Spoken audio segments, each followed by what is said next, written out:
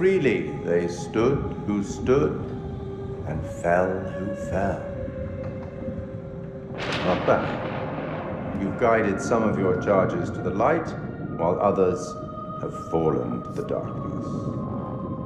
Survival often comes at a great cost, a cost that others sometimes must pay.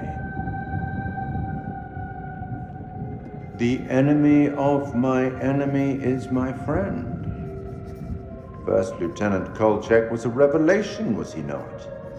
He finally made peace with the demons he'd been carrying with him and forged the unlikeliest of friendships.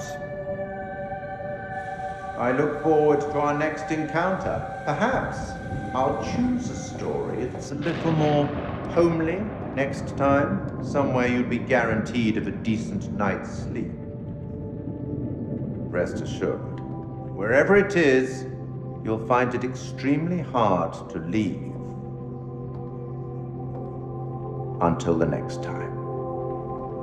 You know the way out.